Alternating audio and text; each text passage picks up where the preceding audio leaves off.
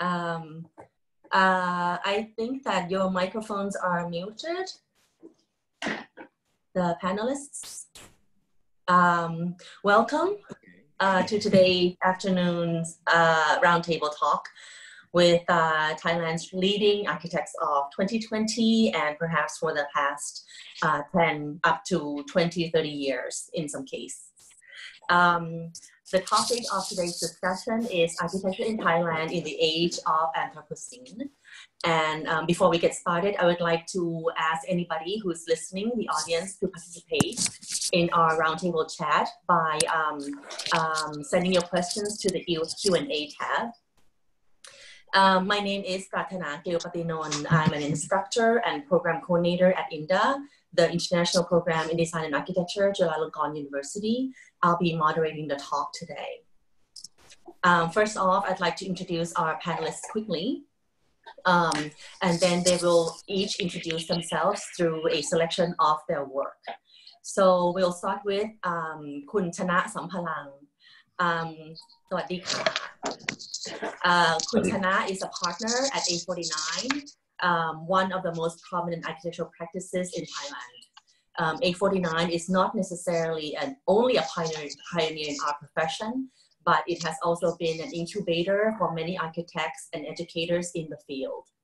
A49 is continually being rewarded numerous prizes internationally and locally for their directions in design excellence and in this Anthropocene age, also in the area of energy conservation. Kun Chana has also been elected very recently the president of ASA, which is the Association of Siamese Architects, earlier this year. We hope to both hear about his work and his vision for the professional development of Thai architects in this precarious time. Next, we have Kun Thatpong Thunudimon. He's a founder of Thai Architects, an 11-person practice he started in 2012. His work include a variety of smaller scale projects, many residential, some commercial designs like offices and hotels, and also several schools. We also know him by his outstanding research initiative called Bangkok Bastards, an informal investigation into organic architecture and city spaces that are made without architects. So user-generated architecture and spaces. Aside from his award-winning practice, he's also heavily involved in other platforms of design communication, such as teaching locally and abroad. He has also been involved with exhibition curating, lecture moderating, etc. But most recently, he has just received the Silapathon Award. It's an award honoring a contemporary artist in the field of architecture for their achievement. So congratulations, Pat. Next, last, we have Ajahn Bunsern Premthada. I'm calling him Ajahn because we teach at the same university. He's in the interior architecture department. He also had his education starting out in the area of interior architecture. And if I have to guess, that's probably where a lot of his projects are focused on materiality, tactility in a very personal scale. So we'll talk a little bit more about that in a little bit. Ajahn Bunsern leads a very unique practice of a full team of 2 full-time employees and a rotating team of apprentices. And like the other 2 architects, Ajahn Bunsern's projects have received countless awards, but perhaps the one that is most reflective of his vision are the Brick Awards for his design of the Kantana Institute. I've asked each of the panelists to introduce themselves with a 5-minute presentation. Also a selection of presenting also a selection of a project that they feel is relevant to this topic of Anthropocene.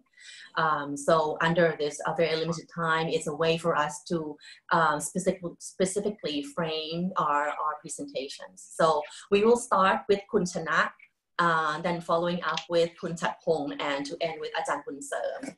So Kun Chana, พี่โอ เชิญเลยค่ะ Okay, I might introduce myself again. My name is Chana Sampalang. I represent myself today of board committee of A49. Maybe I share my screen a bit about my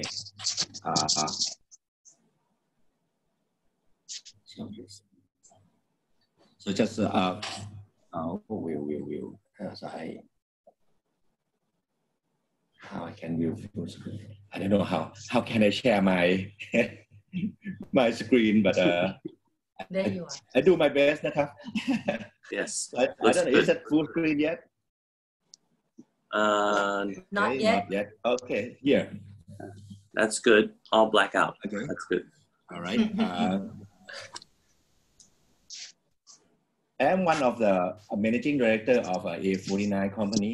We call it 49 Group, which is have like a 14 company within our team design. But I taking care to two company. One is A49 HD, which is doing about like house design, and then another one is A49 Phuket, which is like another southern part of Thailand, and then also like Ajahn said, I just elect as a president of ASA just a month ago. So I don't know yet about what is the duty of the president right now, but try my best to cope everything, solve everything, make it like light up in correct direction. That is a part that I kind of work right now. So it's more or less like a three company together to run for everyday life of the time right now. So that is briefly about myself and then my company. Should I talk more about the project? Yes, please. Just one project, maybe for 5 minutes. Maybe just one picture that I think we can share. That so we have one project recently that work on and then just done. I'm not sure how to make a full screen. Yes, from my professional work, I think I've been in this professional for almost like 30 years. Start from when I graduated from Chulalongkorn University up until now, which is I stay with one company only. The house design is something that it gradually changed according to people's life, technology, and their belief or lifestyle, which is from very previous house when I graduated from school. It's more or less like a Thai people have some certain belief and then some certain lifestyle that they related to the past. Like Thai people love to live in through ventilation, so on. They're gonna have a place where guests have to be outside the house, and then the private zone have to be totally private. Save themselves, save their family away from whatever that might harm them. But now the house gradually changed. It's like it starts from small family first in the last 30 years. Many everyone who graduate or who has a family, once that they grow up, they want to get their own small house just for one family, maybe 3 or 4 with a mother and father. And then that is a thing that shape architecture style about housing design, that we do a small house, we do a single family kind of style. Up until now, like 30 years past, I think living lifestyle is changed a lot. Like now what we do from the last project that we do, it's like the house is not for only one single family, but it's gathering place for family. So multiple family would live in under one roof because of some reason that changing from the past. Maybe because of they want to taking care of their own mother who's getting old, or maybe sometime when they are wealthy enough, they want to be back together as full house family again. So thing is changed, thing is shifting according to culture and according to age. To me, it's like age is one thing, culture is one thing, and then another thing is being an Asian is something uniqueness in terms of designing that kind of influence how architecture changing itself. That is part of my brief. Thank you, Ka. I think that you raised a very poignant issue of the aging society, you know, as a dimension of the Anthropocene. So thank you so much for that introduction. Next, we will go with Kun Chatpong Ka. Pio, you have to stop sharing. Yes, I have to stop sharing. ขอบคุณค่ะ Hello, สวัสดีครับ I'm Chatpong Chinridimon. I hope my iPad technology is up to par. I sent a few images into the conference, and hopefully if it doesn't work where I can't share images, the files that I sent, perhaps you can post them for me. Ajahn Pat, I don't know if you talked to Kun Min. But let me try first if I can share my screen.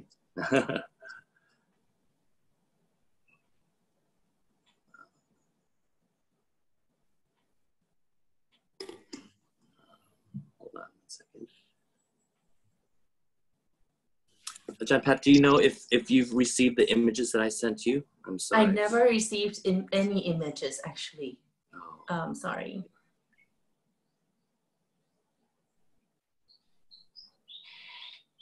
Oh, I think the team may be sharing. The team has received the images. Can I have the next images first?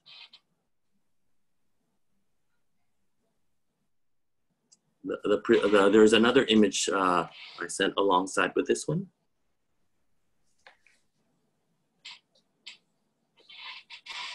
While we're searching for the image, I'll just introduce myself. My name is Chatpong Chinridimon.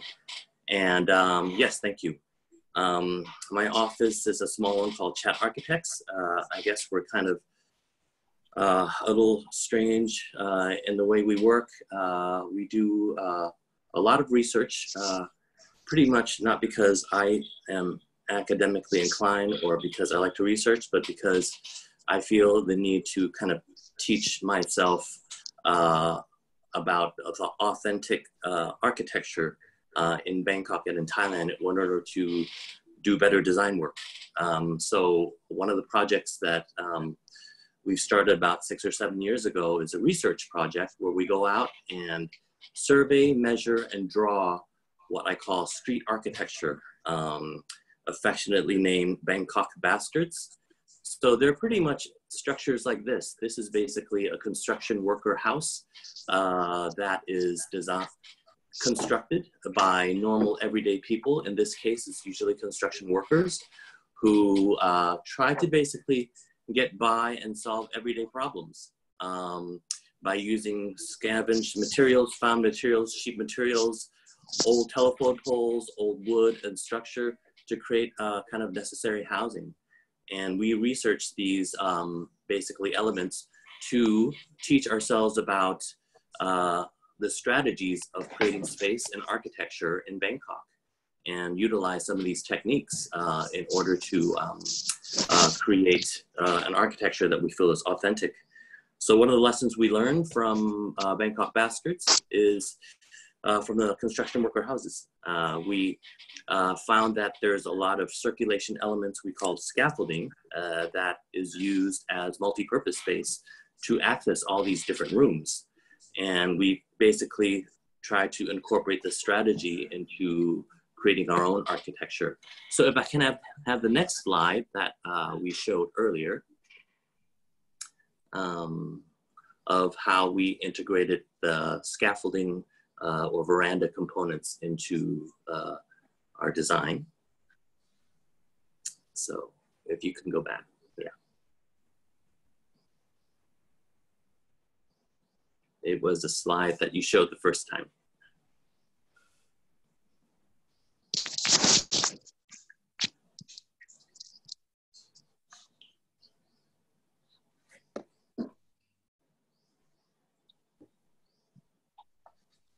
Yes. So this is actually a poster we made for a building, an adapted reuse project. It's an old Thai typology called the Curtain Sex Motel, kind of a dark program. So we renovated this project. It's a hotel that has kind of seedy program inside in terms of kind of prostitution or whatnot.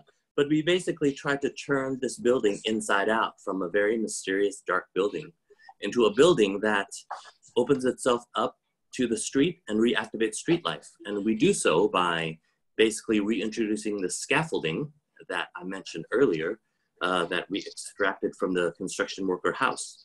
So in this case, you'll see the image where the scaffolding has become kind of a new MEP service catwalk that also doubles as a vertical stage. So the hotel operators are basically, in this case, putting together a neighborhood concert of singers and dancers that are lined up on the vertical stage to entertain the street neighborhood. So this is how our research has kind of led to a kind of more public-friendly architecture. Thank you. So that's about it. ขอบคุณค่ะอาจารย์บุญเสริมค่ะ Thank you. Start with the slide. It's about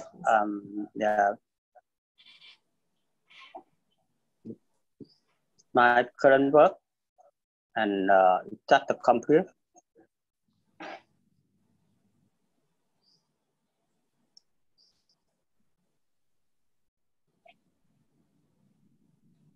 Okay, and the first picture, the first picture and is come from and the visitor. The visitor and the site is just complete. I like this picture because it translated the idea for me and this project. The project is the elephant world. It's a human, between the human and between and the elephant. My architecture is like at the background. So, and I think that it's an architecture is, for me, it's very, very small piece. It's not it's a biggest thing or a biggest story, but it's supported, it's like and behind the scene, it's relationship between the human and the animal.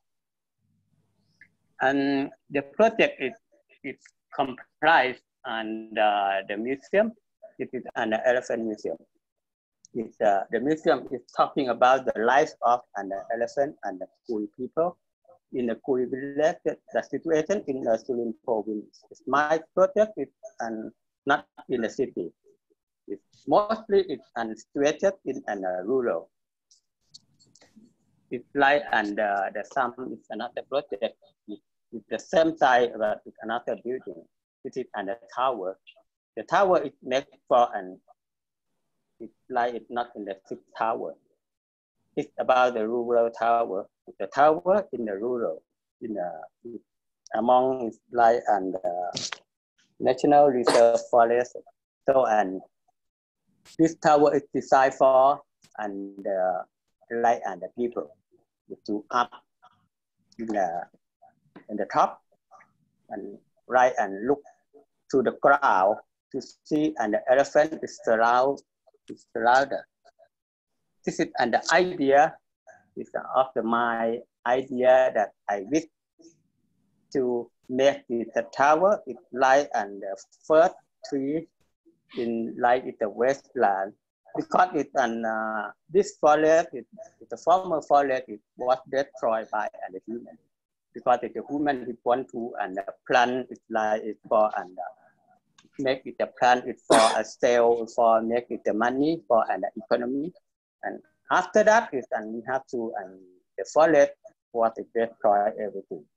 So it and the first tower is like and just the idea being and the people on the top and blow the seeds from the tree and in Thailand we call the young tree and the shape is like an helicopter. So it's and last one is another building like and the elephant courtyard. It's like and the big roof. It's under it's a landscape. It's like a form with the ground firm into a light and the theater. This is under my idea that is, my architecture is related to the rural area or the countryside. Thank you. ขอบคุณค่ะอาจารย์ Thank you so much for sharing your the meaningful projects with us.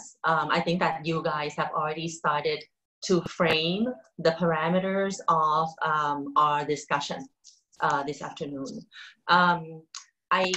I guess I'm going to start the chat by addressing that, for the audience, that the age of Anthropocene has required us to view architecture slightly differently, right? And that there is an ecological aspect of design and architecture that we have to be more aware of. We have architects that like Shigeru Ban, who has been pioneering sustainability for 20 years, who has also pursued humanitarian projects. We have Julia Watson, through her movement, Low Tech, has been studying anthropology and the indigenous context and design, right? So we have forensic architecture founder is I.O. Wiseman, who's turned architectural practices and methodologies into investigative tools. So the way that we view and practice architecture has been broadened out to areas that were unimagined, maybe like 10 years ago. Or even in a less formal context of architectural schools, right? We've had we have the famous Setapat Kan Lakon, right? So where the students are involved in creating and producing annual plays. We have Khai Asa every summer break, where the students go out to the communities very far from Bangkok, work with the villagers and design and build community spaces for them. So we see that architects have many opportunities to participate outside of their own architectural practices. So my question is, in addition, maybe we can expand a little bit from your slide presentation, how you're representing yourself outside of being a practicing architect. Perhaps how do you broadcast your message in regards to the Anthropocene?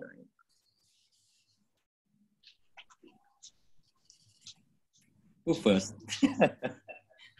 Ajahn Bunseum, I think that you had started to talk about it perhaps in your slide presentation just now. When you talked about the relationship between architecture that goes into the background of the community or the landscape.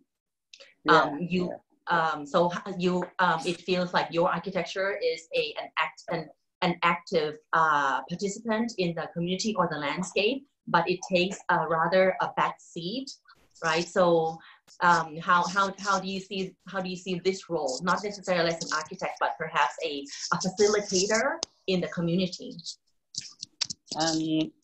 For me,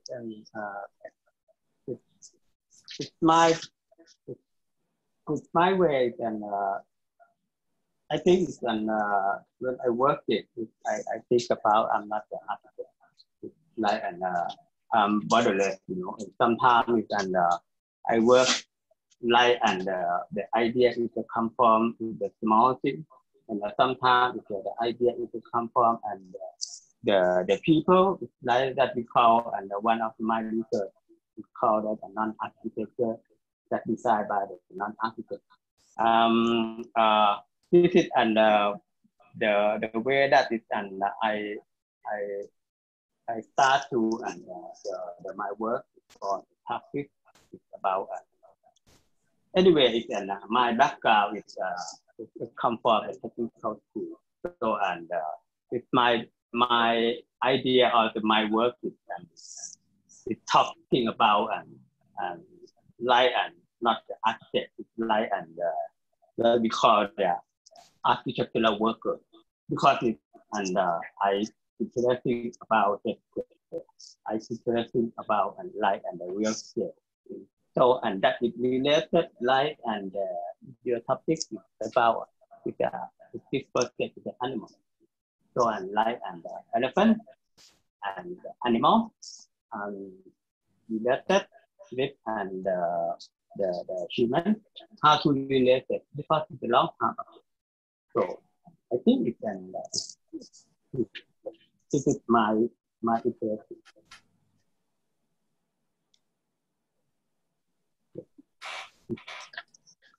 I can take it from there. Yes, please.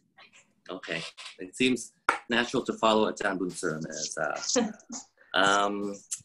yeah, I think the idea of architecture for us has to be localized and easier to grasp. I think architecture, especially in the age of kind of the virtual world, the internet, where information is spread very fast, everybody, designers and non-designers, have to understand architecture on their own terms.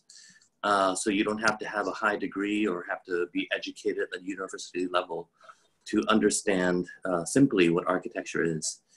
So I think that's part of the reason why we started doing this research called Bangkok Bastards, which are basically simple street architecture, built structures that you can find as soon as you step out your front door on the street in Bangkok. They may be messy, whether they're construction worker houses or shanty towns or whatever, but they teach lessons where the people who build them, who aren't designers, used very limited resources nearby, cheap, sometimes free, sometimes stolen, to create an architecture of immediacy, something that solves a problem very quickly. And I think if you take from those lessons in this age and epoch, it's a good lesson to learn to do things with resources that are very local, reusing things from steel, wood, to recycling buildings that are, for example, shop houses that are 60% empty in Bangkok, that we don't see the full potential of, especially on their upper levels, from the second floor to the third or the fourth floors. These are all resources that are just under our noses that we sometimes look past in order to embrace more kind of spectacular, sustainable, quote unquote, resilient, quote unquote, tactics that are a lot of hassle, a lot of work. So I think just for us, looking around us very close by and learning lessons from how locals do things is very valuable to address the problems in this age. So in this through this research, I feel like you are also putting on your curatorial cap a little bit by highlighting some of these street projects, right? You're putting in the forefront and you're giving them value. You know, so who do you think your consumers are of this documentary? I didn't know. At first I thought I was the only consumer. I didn't think people cared about it. But I think the consumers for me are young people. I think this language that isn't theoretical based, that is something that's very immediate and easily understandable, young generation, new students grasp very quickly because they're savvy about common day occurrences. They're not so theoretical based in terms of design as my generation or older generations were. I think they like the fact that architecture is relatable to everyday life, because I feel the younger generation of architects don't draw the line between everyday life and high design anymore. Everything bleeds in to each other. You know, they design buildings, but they grow vegetables, they go backpacking, they travel. Everything becomes one topic. So for them, a slum or construction worker house isn't so far away from high design. And I think that's hopefully what attracts them to the research. Yeah. Yeah, I might be different from both of them. That's great. Start with something like because Ajahn Pat talking about Khai Asa, which is like a long name before the time to me, and then Thapat Kalakon, which is the best performance, which is I just remind myself that yeah, I'm in every activity that university have it, and then it's kind of shaped myself sometime about how I see architecture. I don't know, I just remind me back to when I was a student. I was interested in everything. I interested in making a state design. I interested in making like a small school for kids in like very far away neighborhood outside outskirt of Thailand. Those kind of things kind of, I don't know, it teach me something. It teach me how to see things like a very element, put it together, put it for some purpose. And then those make me come today as like a managing director of one of the biggest company in Bangkok, which is architecture to me. And then again, not only the professional company that I run to, I also be part of a president of ASA, which just make me feel like, yeah, architecture kind of related to people in many directions, in the way to improve their life, the way to improve their community, and then the way that related to culture of each country. Because look back to my work nowadays, I'm not designing only the Thai people or Chinese people, but we have work everywhere, like Dubai, we have work in India, we have work in China, Bhutan, yes.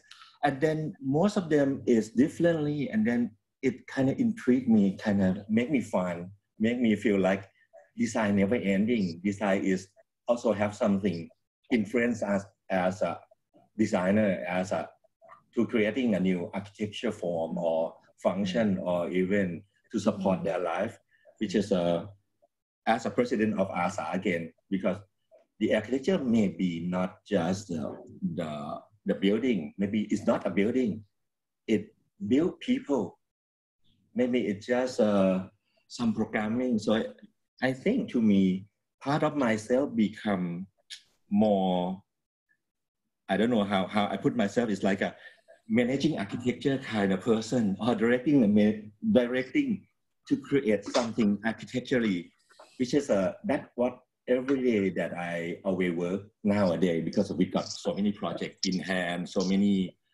events that we have to help.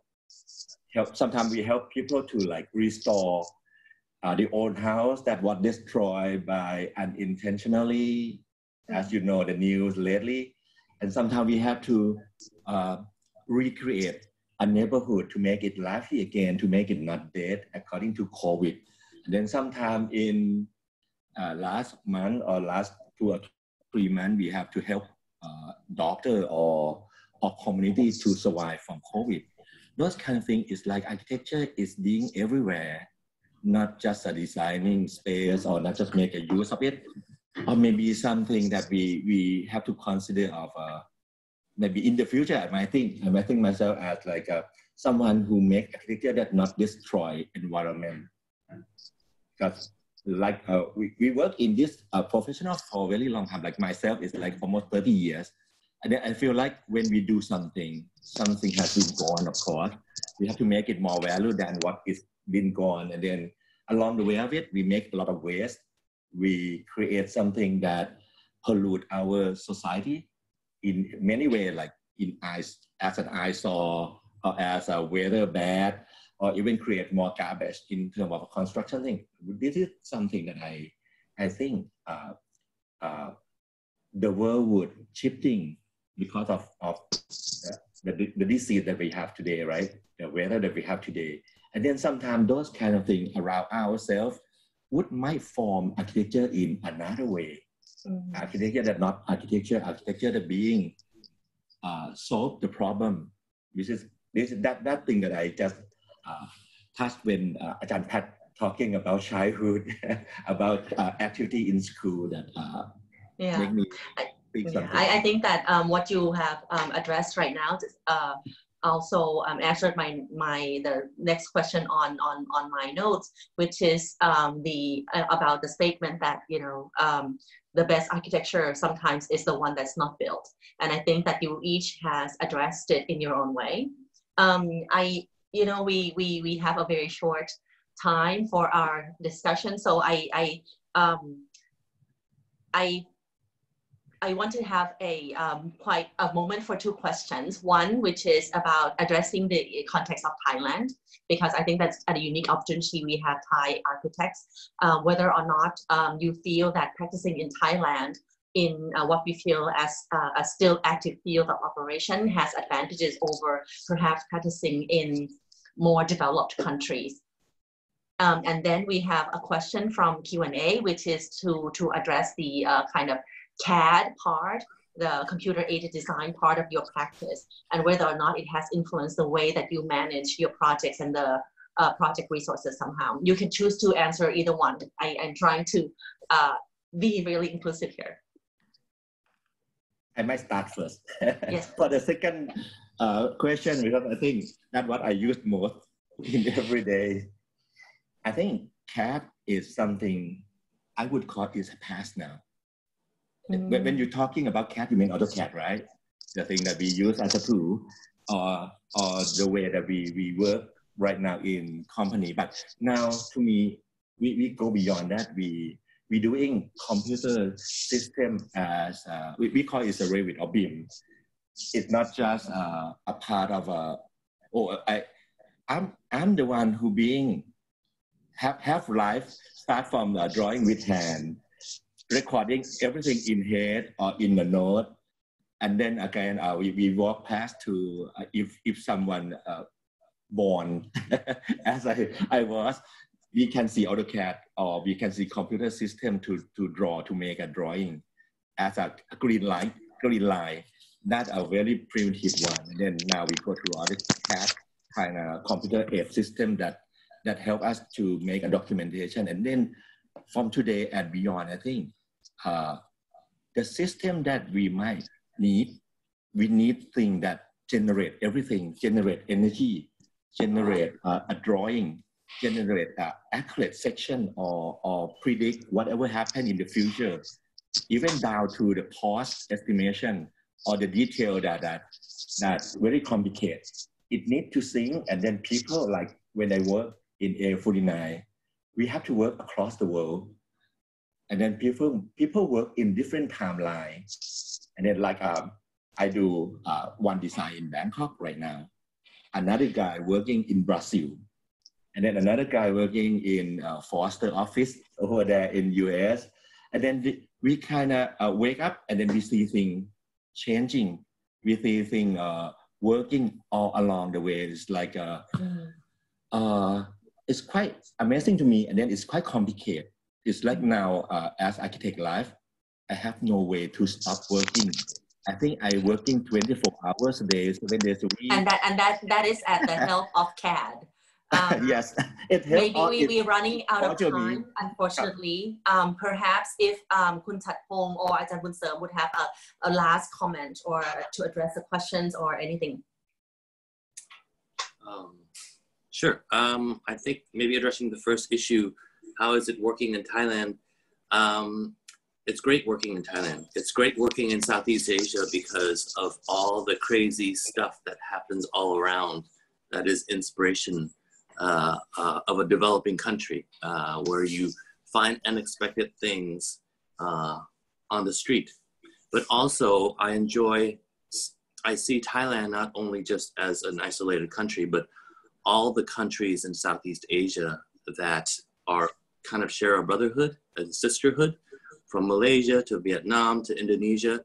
I feel like we're all working in similar languages and conditions, and it would be great to expand our localness outside of the countries that we're working in and to share with each other, with other neighbors in Southeast Asia. Looking forward to it. Yeah. Ajahn Bunseum, last note, you have to close this session. Yeah, I have the question to ask you about, and that is your question. Because it's do you think it should we have the doctor in our country, the doctor? Yes. Yes. Because we have to patent. We have to patent, have the sick people in everywhere. So we have to sick people. So we need a doctor. If we build, we have to build the architecture. That is, the idea that is asked about the build or unbuild in the idea of the Anthropocene. I think, and for me, when I think about Anthropocene, it should have or not have. It depends on and necessary. It depends on necessity. I feel that everything it must have the reason why, and it's very important for our country, because it's our country is like an unfinished country. If you talking about and this idea in a finished country, it's okay maybe, but for me that is my question is about the doctor who heal and the sick people. That is, I think it's very important to when you measure everything, that is, it should make sense. Well, I think that, you know, in this day and age, it's not necessarily only about the doctor, but it's also about preventive care and about how the people also take better care of themselves, right? And I hope it's true too for architecture. And earlier when we were discussing the consumers of architecture, I hope that you know, the consumers are more participatory in the area of design and architecture. So that's to end on a hopeful note.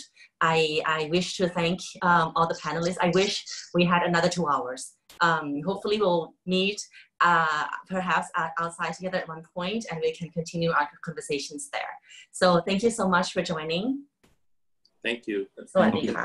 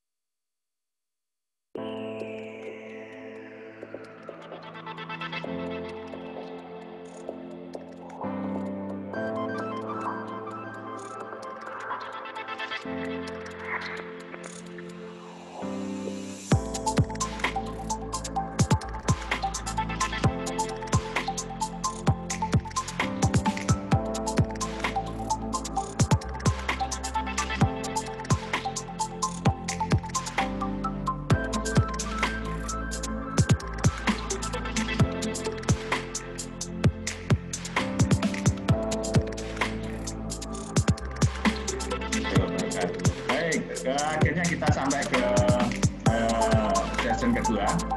Kita akan mulai sesi kita pada siang hari ini ya, Om Iswan. Ya, siap. Ini kita masih membahas MI ya, Mas Ligi ya hari ini ya. Ya, hari ini kita bahas untuk MI session yang kedua, di mana ini merupakan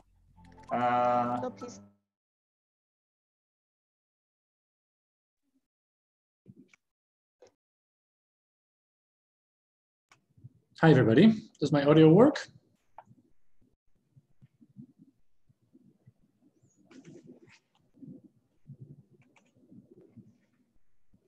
Yes, I can hear you, Christoph.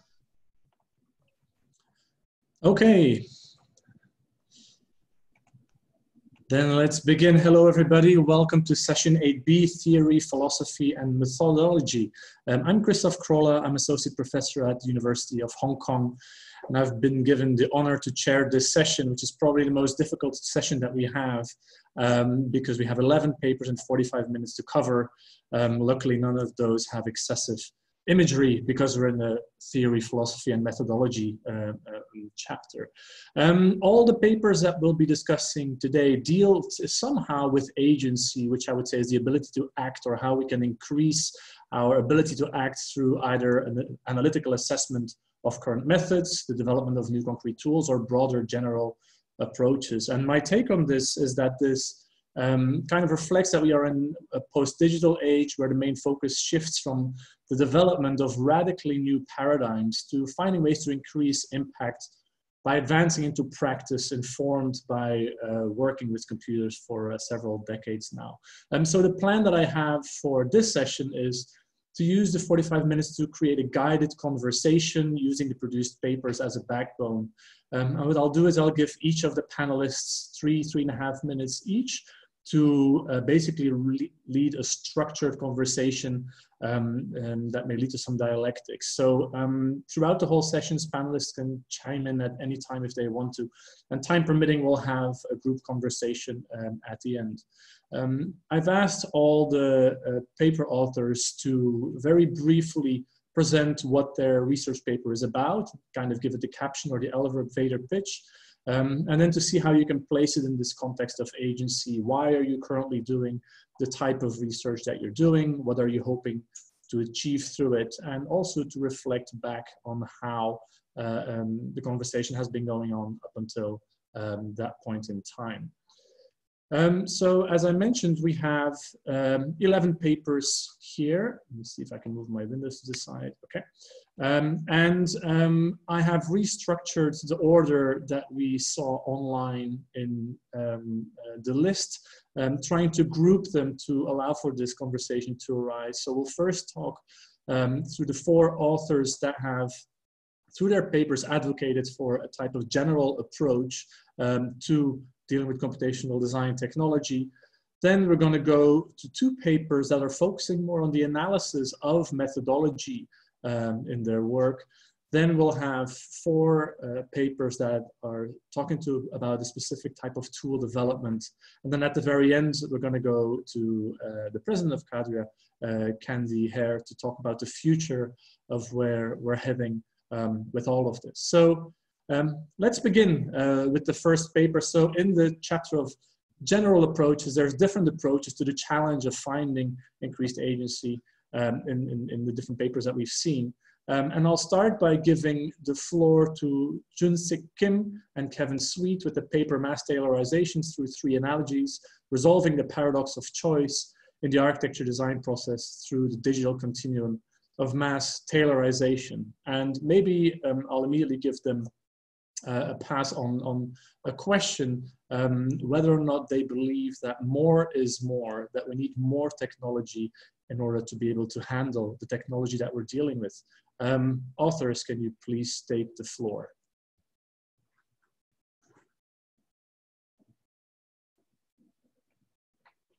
I hope that you are here.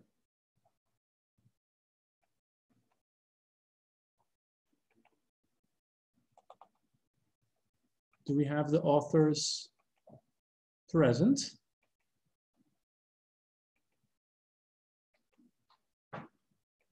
No.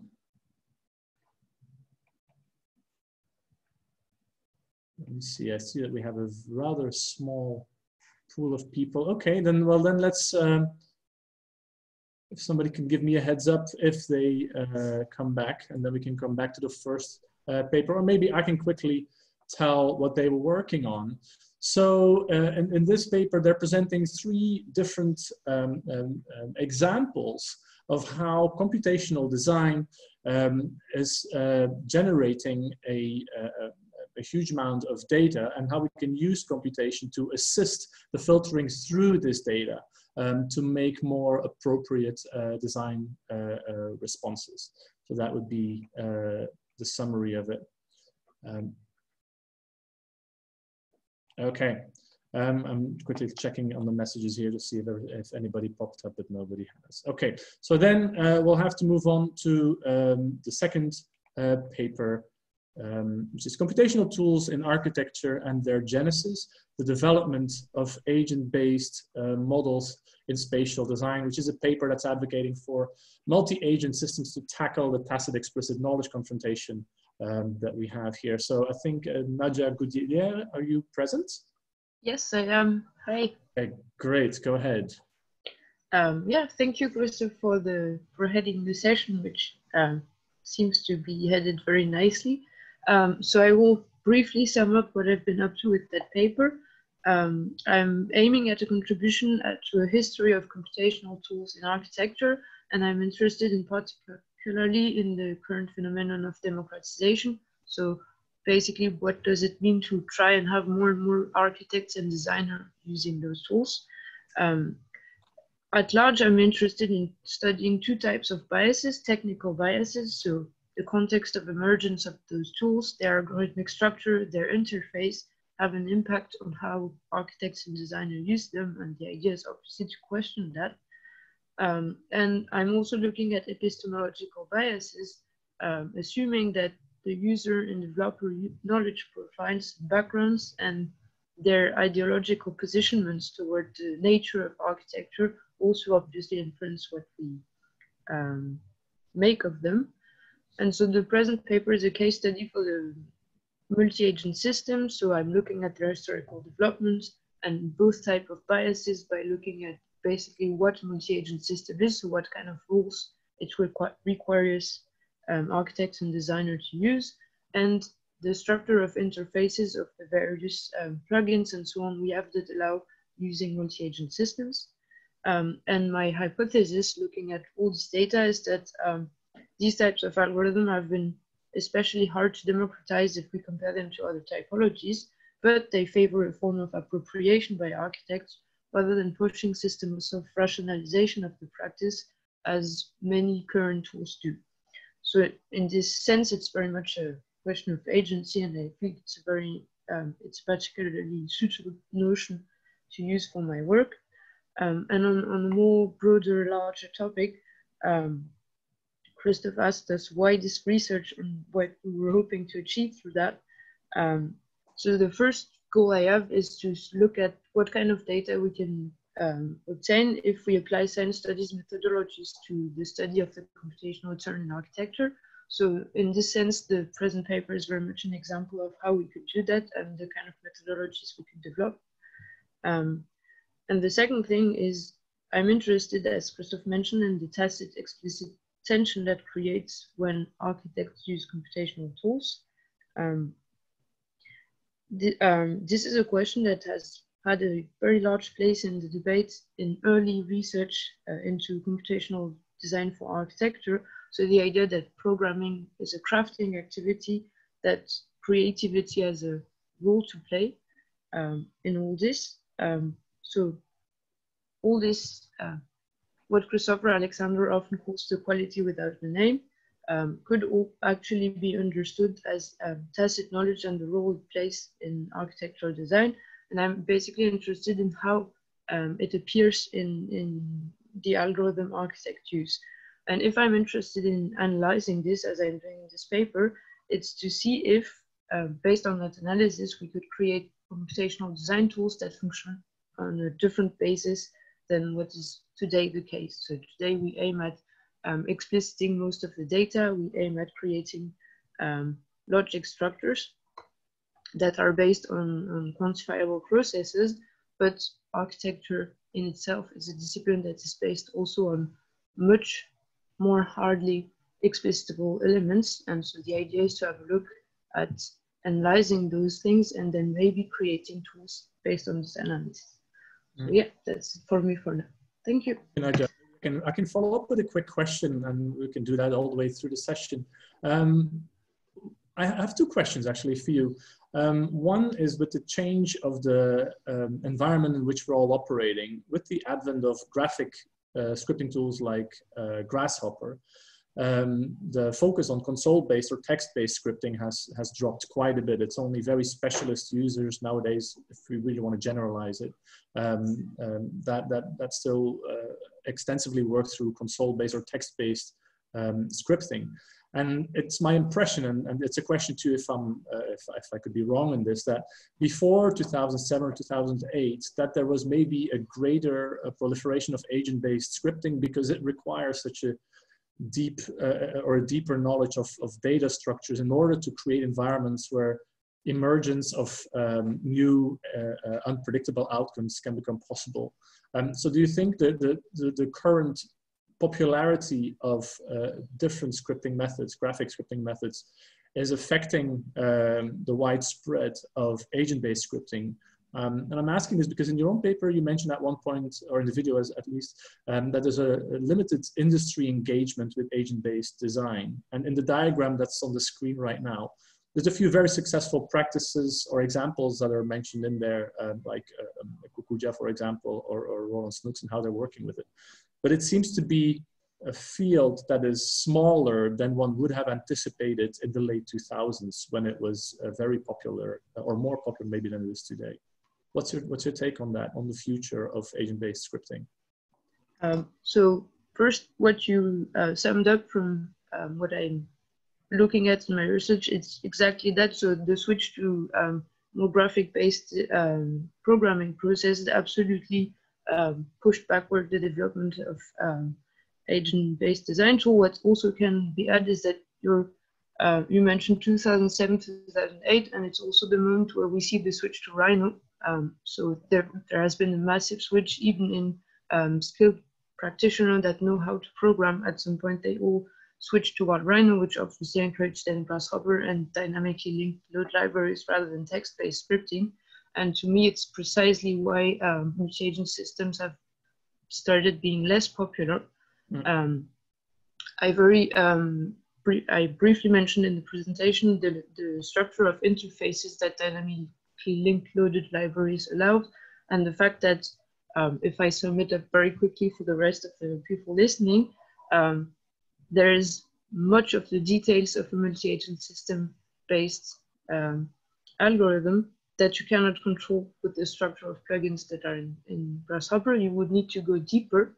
And so I mentioned I'm interested in designing software or plugins based on my research, and one lead I'd like to explore in particular to see if it's possible to push multi-agent system into a larger democratization is to see if basically we can structure the layers of an interface to sort of push the user little by little deeper down, so that sort of the user would first use maybe a user interface and then be led into a dynamically linked load library type of interface, and then into scripting, sort of to really guide into the complexities.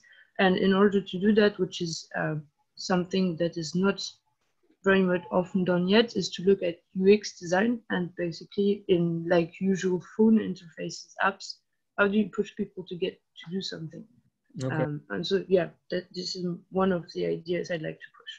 Great. Maybe we can come back to it at the very end when we're talking about the future of the direction where we're heading. Thank you, Nadia. Let's move on to the third paper by Nicole Gardner, Leo Linmeng, and Hank Heusler. Computational Pragmatism, Computational Design as a Pragmatist Tool for the Age of the Anthropocene. Are the authors present, and can they take over the mic? Hi, Christoph. Leo and I are present. I can only stay for a few minutes because I have to rush off and pick up my son. And Hank is chairing the other session. So we've got a bit of a clash. Okay, Nicole, go ahead. Okay. Hi, everyone. Thanks for listening. I'm just going to quickly introduce our paper. The paper is considering tools and methods of computational design, I guess, through the lens of the philosophy of pragmatism, and really asking, I guess, what that offers us in understanding how we can start to, rethink the way we design to address the issues that we're faced with in our current climate.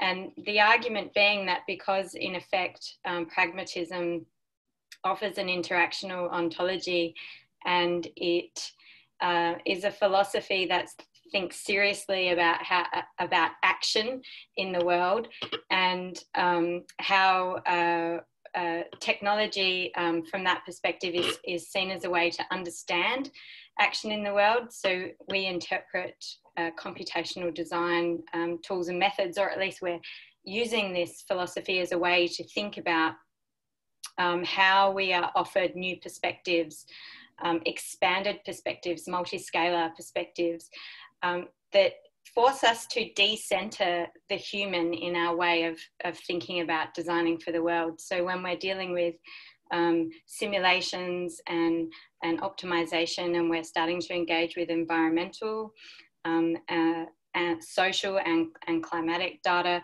that we are really producing models that engage with, well, a systems thinking approach, really, and sort of has those relationships to network perspectives where we no longer have the needs. Resources are not seen simply for humans, and we're starting to shift our perspective. And I think from my point of view, that's definitely philosophy gives us a forerunner to the use of our tools. It helps frame our worldview of why we should be using these tools and how we can put them to use in order to address the massive challenges that we have today, and to, I guess, reduce the impact or reverse the impact that humans have had on the environment. And I think that Leo and I have certainly been engaging in some really exciting discussions about how much, you know, whether John Dewey would have seen computational methods, because obviously they didn't exist in his time, you know, as sort of pragmatist tools, and how we interpret the use of data, whether data in this context is actually an abstraction and it doesn't bring us closer to the real world. So we've been having some really interesting discussions about that. And I think I'll just leave it there. Yeah, okay, no, thank you. I enjoyed the presentation, and I put my paper right behind it because I think it follows along the same line, that it is action that discloses the realities of nature that we're dealing with, and that, as you said, intelligence is not a product of the human mind, but a product of these interactions. I also like the term intelligence augmentation and using digital tools for that as a way to move forward. So I'm going to use that, if it's okay, as a segue to move on to the next paper, which is... Thank you. Thank you, Nicole, which is one that Garvin and myself wrote, which is, we're actually using a pavilion that we built as a demonstrator to illustrate philosophy. So the paper is titled Designing with Uncertainty, Objectile Vibrancy in the Turu Bamboo Pavilion. And what this pavilion did is, it was an installation that we had designed, and then a few days before the construction materials were changed, and yet we were able to continue with a radical change in performance of the materials and still arrive at a successful end product, because the setup was done in a way that was very systematic. The whole design was basically a method statement. And what I mean with the title Objectile Vibrancy is that, where if you look at Deleuze's term of the objectile, which means that you're no longer just designing one object, but you're designing the system that allows for multiple objects to come forward, which is one of the founding principles of the ideas of mass customization, that we can actually use the flexibility of these models to allow a more open-ended approach to a site and to the interaction with elements and whatever comes at play during construction, and to allow the fluctuations there, which is what I call the vibrancy, to allow each project to basically snap into its singular final expression, which is then the automatic outcome of the peculiarities and the idiosyncrasies of the site. So the argument here, building up on the pragmatist argument that Nicole mentioned earlier, is that we do not need to intend to control everything, but that we can use the uncertainties of a site as an opportunity to bring in different qualities and a different atmosphere in the built product that we have, which is it's a counter argument to the increased control that computation can give. All right, I'll leave it at that for this paper. So after these 4 papers that showed a general approach, we have two papers actually that are trying to look at an analysis of our methods to understand their effectiveness and their appropriateness, a bit better. So I'll move to the first paper here, which is by Ki-Hoon Son, Hui-Won Chen, and Kyung-Hoon Yun, Ambiguous versus Concrete, Identifying the Effect of Design References with Various Levels of Details on Designers' Creativity in the Early Design Phase. Are the authors here? And can they take over the microphone, please?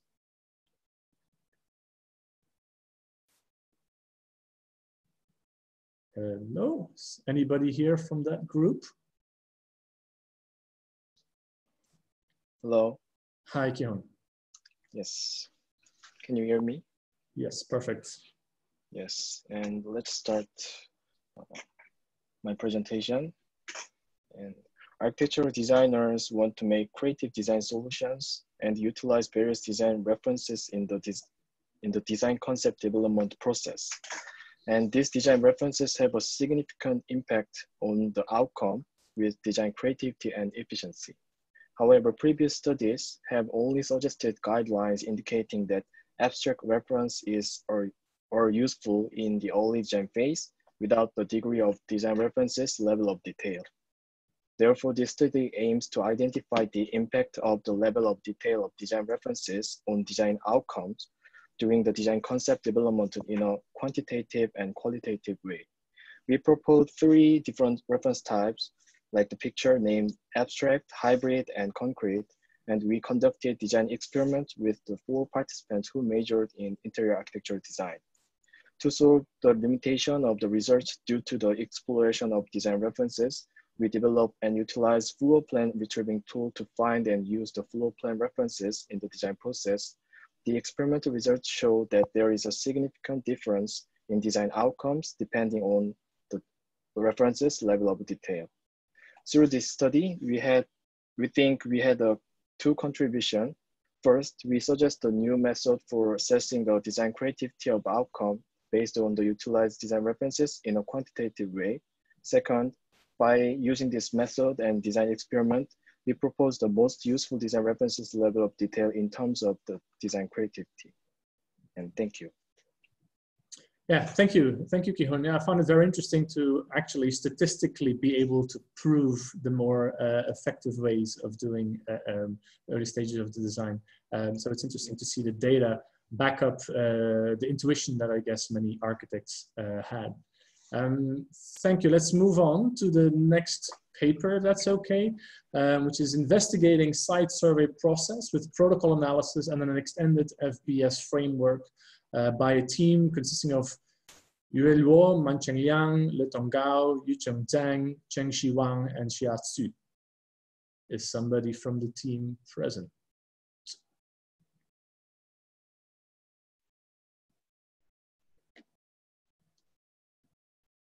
Nobody from the team is present?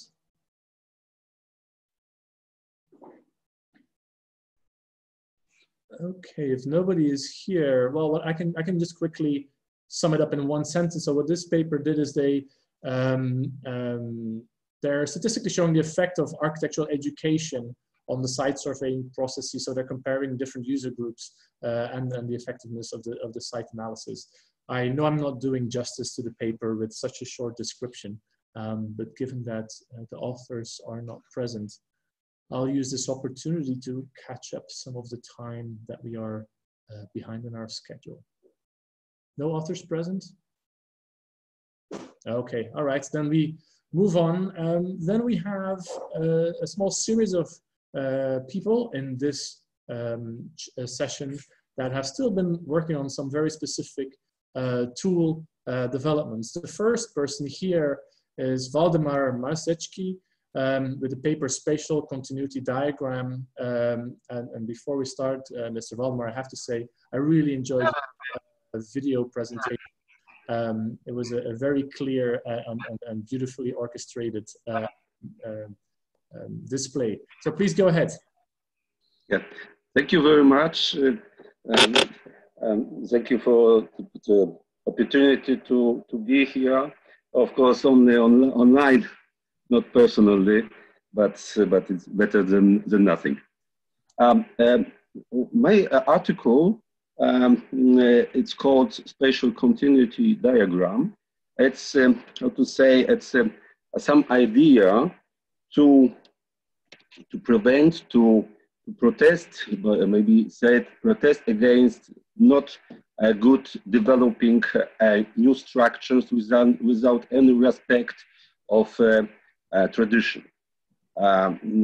My article and my short movie, I'm changing in 3 parts. first part, I would try to explain the problem of not harmony. Buildings, for example, exist in Washington or in Toronto, in London, especially the Tower of London completely disappeared, surrounded with the high skyscrapers.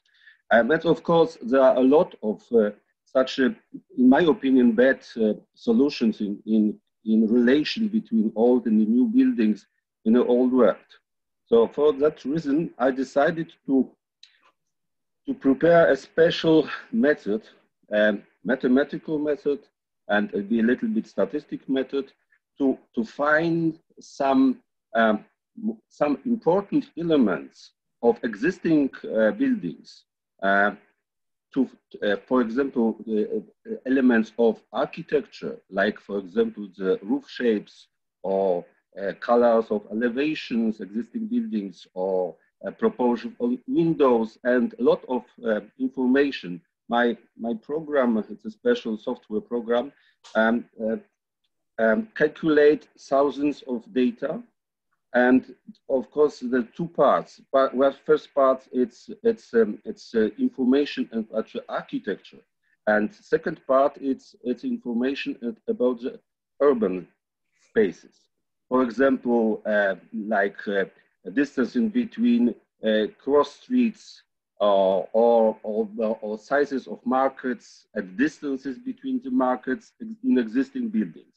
And main idea is to prepare, such a guideline to as a first step to develop a new buildings in a closer to old one, but not as a copy of existing buildings, but as a, how to say, creative interpretation of the data.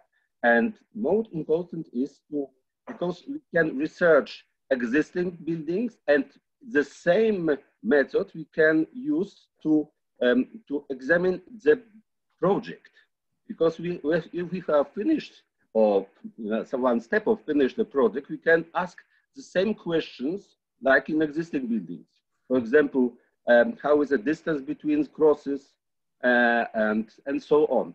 At that moment, we can compare the analysis of existing one and existing building and the project, and that software allow to show is the calculation of data is a little bit the same or not. If it's a little bit the same, that maybe will be the new project will be a continuation. Of course, not a copy, but a continuation. Existing buildings, existing cities, for example, because it consists of a part of a city, not 3 buildings, because no one can calculate it. But if we have thousands of buildings, for example, we can use that program. And main idea is to find a way to develop in a new modern style, and in a rush to modernity, not forget about the tradition, because it's sources of our culture. Of course, the tradition of all countries, not general idea, but in different in Asia, for example, tradition, different in Europe, but we have caring about it. And for that reason, I prepare a special, I said, objective program who helps to find a good way to evolution, not a revolution of developing. Of course, it's only my opinion. Yeah. Can I ask a question very quickly, because we don't have too much time anymore? Is your idea behind the tool that you developed to make that available to designers or to governments or building authorities to assess work that comes in, or both? Yeah, for all, because in the middle part, I forget it about it. I prepared a special plan to build a new settlement as a, how to say, as a combination of one of the existing part of a city, my city, in just idea of Garnier. Yeah. And now it's building a very big settlement as a rule in rules of that existing very famous part of my town. Right. So it will be helpful to planners, for designers, for governments, for everyone who wants to find a bridge between old and new. Okay, thank you very much. We're going to have to move on. Wish we had more time to discuss. Thank you.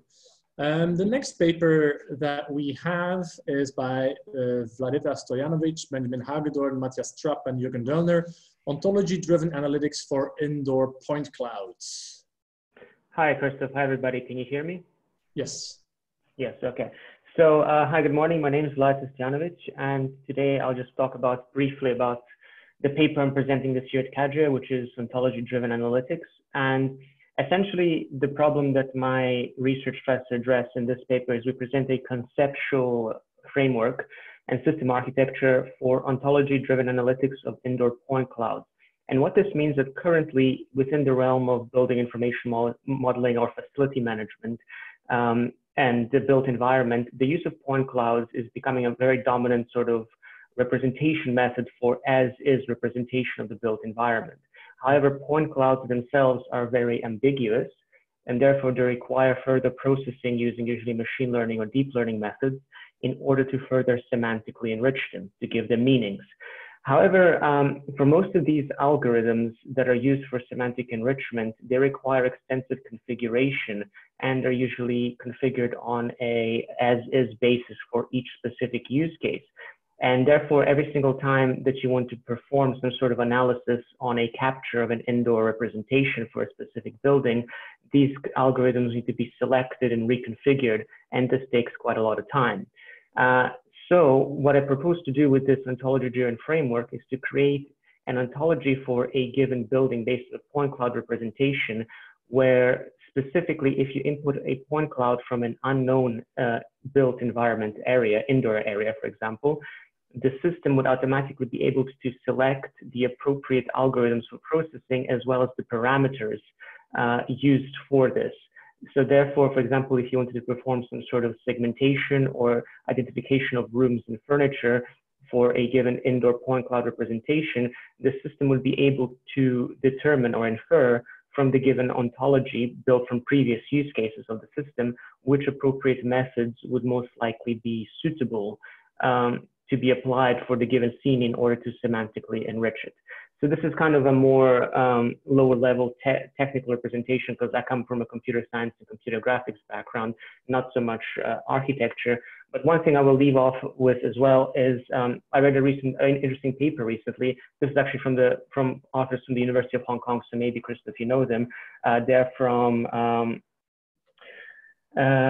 Yingying Xu and Fan Xu, and this is a paper called Cognitive Facility Management. It's also a concept paper. It was published in Automation and Construction. I'll post a link to it.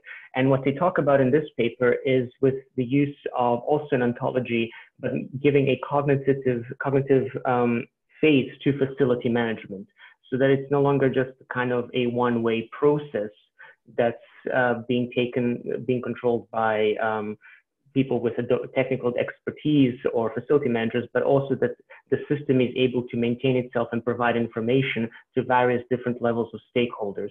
And this is essentially what my sort of concept paper is, our concept paper is presenting, but on a much more practical and lower level. Yeah, no, great, thank you. I think it will definitely, it's something that I think we're expecting to become available in the coming years. It's great to see you pushing it, because it would indeed definitely facilitate and speed up certain workflows. If you don't mind, I paired you with the following paper by Chunman Tu and Junhao Ho from NCTU, because they're also working with point clouds. Yes. They're turning them in a very easily usable sketch tool almost. So the paper After Abstraction, Before Figuration, Exploring the Potential Development of Retopology and Evolutionary Application of Architectural Form with Three-Dimensional Point Cloud Model Generational Logic. And Junhao? Hello, can you hear me? Yes, go ahead. I will summarize my paper quickly. And in this research, our main purpose is to explore the possibility of the point cloud before it's used for reconstruction. So we use multidimensional information such as 2D image and color channels to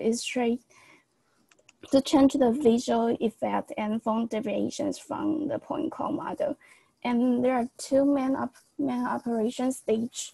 First is we try to integrate common point cloud analysis libraries such as Python PCL and Open3D into Grasshopper to preprocess the point cloud data.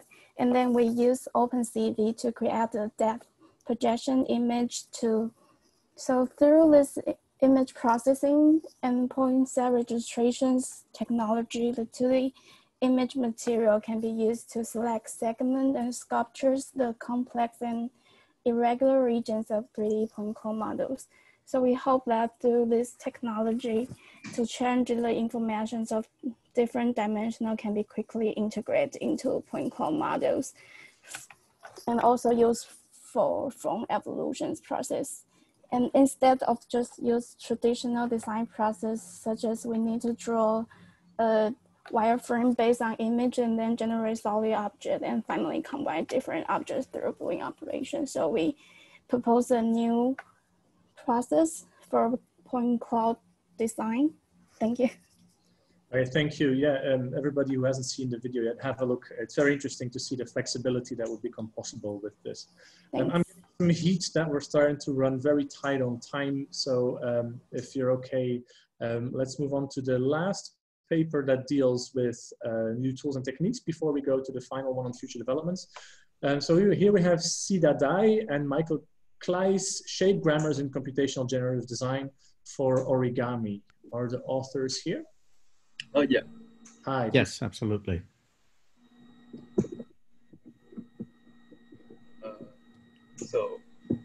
Well, let's take over. I'll start by introducing a little bit the vision of the paper and what we're looking to achieve with this and in terms of research. What we found in reality is that there's a lot of background in the study of complex spatial forms that attracted a lot of attention from a number of artists and mathematicians since the inception of origami. So people have created a lot of skills to create origamis, and we have found a lot of theorems that are existing in terms of origami and computational origami as well. What we found was kind of a gap in then looking at these basic skills in terms of origami folds and the possibility of us studying this using shape grammars. So in particular, our study actually focuses on looking at shape grammars to generate creased and fold patterns that could potentially be folded to new origami forms. And in this research, we are trying to find a balance between the manual origami design and the computer origami design. And the folding action in the manual origami is transformed into the shape grammar operation on the quiz pattern. And firstly, the extracting the key folding action through the analysis of the origami. And then different shape grammar rules are designed to express the change of the quiz pattern on each vertex. Finally, according to the theorem of origami, further to improve the syntax and set the terminal situation of the origami shape grammar. And this study discussed the relationship between origami crease pattern and folding skills from the perspective of shape grammar and applied the shape grammar rules to origami design to develop a low threshold origami design method. And in addition, this study also discussed the definition of origami complexity and how to gradually increase the complexity of origami through a generative design process. And among the important things that we found in this particular research is that on one hand, we can create a large number of new origami forms with the help of computers and expand actually the boundary of the origami science. Secondly, we found that providing designers an easy to use sort of entryway to use shape grammars as a design tool for crease patterns. What's interesting is that you don't really know what you're going to create using the shape grammar. So the aspect of predictability becomes kind of an interesting challenge, which allows for sort of a new surprise in terms of what can come out of it. What we find also is that the basics of the systematic study for understanding origami patterns, the trick grammars, could create a new branch of computer-aided origami design. Mm-hmm. Yeah. Great, thank you. Yeah, I was going to use this paper to give a link to the first paper, Mass Taylorization, where they're advocating for more computation in order to filter through the infinite amount of options that we can create. Unfortunately, the authors are not here. But it's definitely interesting to see how this paper opens up the design solution space of what you can achieve through shape grammar with origami. So thank you so much. Then we'll move on to the very last paper. We're a bit over time, but we started a bit late, so Candy, please feel free to take it away. CAADRIA 25, Mapping Past, Present, and Future of Computer-Aided Architectural Design Research in Asia.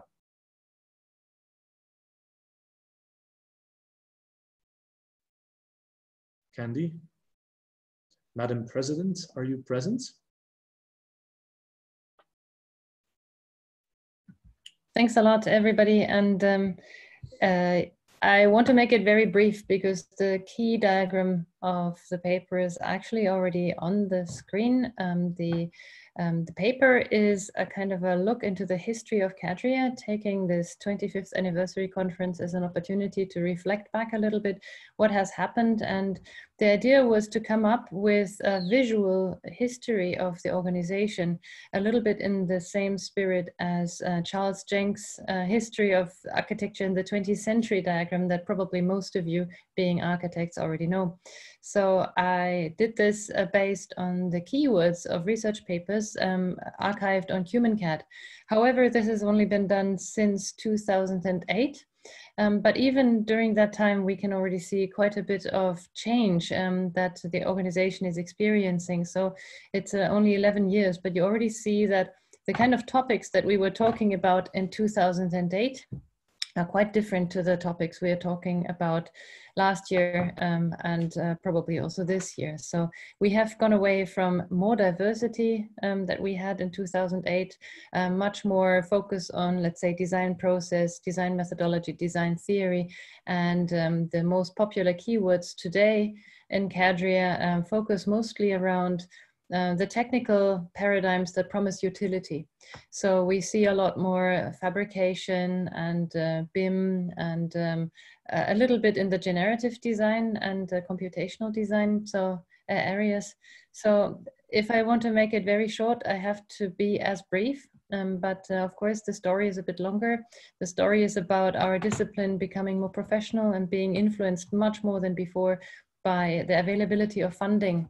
And funding, normally big time funding, goes to people who promise utility in the wider sense. So the questions the paper is asking is, what is CAADRIA as a community and what kind of things are we talking about? Because the aims that we started out with 25 years ago are not reflected as clearly in our current output as they once were.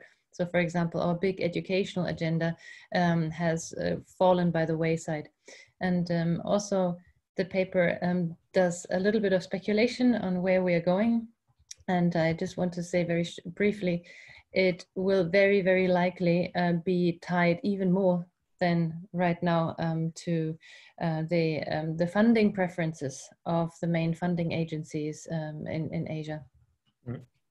Yeah, thank you, Candy. I want to thank you a lot for writing this paper because I think it's incredibly timely and it's also an incredibly useful tool for the next generation of researchers because it's not easy when you're in the trenches to have the overview that you're presenting with it here, and it's incredibly shocking actually to see the results.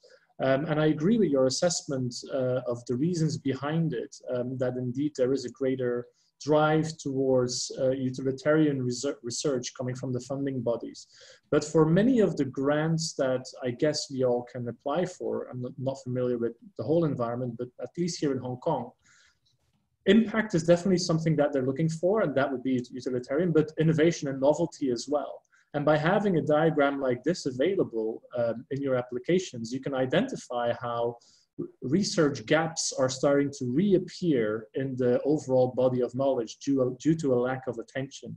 And I think having a diagram like this available to argue and to, in a factual manner, prove that there is a research gap in the interest that you have, I think this could be a very powerful tool in grant applications. So that's why I kept it as a final paper for the session as well, because it ties back to what Nadia earlier was talking about as well. And I think it's especially in the session on theory and methodology and philosophy, I think it is important to zoom out and make sure that we don't lose some of the more precious fruits along the way. That's quite ironic, because you say theory, philosophy, and so on, and you actually see that we are not really talking about this a lot anymore. We used to do it much more. If you look at the topics, for example, in 2008, 2009, and you see that the whole idea of design theory, design process, even protocol analysis, education, methodology, this had a much, much bigger part to play in CAADRIA when you look at the distribution of keywords. Yeah, indeed. A call to arms, call to arms. Okay. Well, no, maybe we have to rethink our aims then. This is a very provocative question I will ask to CAADRIA in the next 2 years. Where are we going? Are we revising our course, or are we adapting the label of CAADRIA? Whichever direction we're going, the diversity should be maintained. That's an important thing to take out. Okay. I can leave it open for 1 minute until we all get kicked out. If anybody of the panelists still want to make a comment, maybe to this last paper. Yes, if possible. Yes. I just wanted to add to what you just both said, is that to me, looking at a larger sample of the current computational field, it's not only CAADRIA, it's very much everywhere where you see this utilitarian drive. So I interpret it as a role for rationalization, where you push quantitative optimizations rather than maybe looking at, in general, what it would mean to automate decision-making that architects usually do. And I very much think it's something we should get back to before trying to optimize everything. Is basically asking, what does it mean to have optimized architecture? And yeah, the word of optimization is very much used those days, so I take it as an example, but I think it's present actually everywhere, not only in CAADRIA. And so I very much agree with Christian's first question of where do we go now, and shouldn't we have a bit more diversity in what we look at? Okay. Thank you very much, Nadia, for that. Thank you. We're running in the break a little bit, so I'll end it here so that everybody can still grab a coffee before session 9 on artificial intelligence and machine learning starts. Thank you, everybody, for participating and for the discussion and the paper submitted. See you soon. Thank you, Christoph. Thank you, Christoph. Thank you. Thank bye. you. Thank you, Christoph.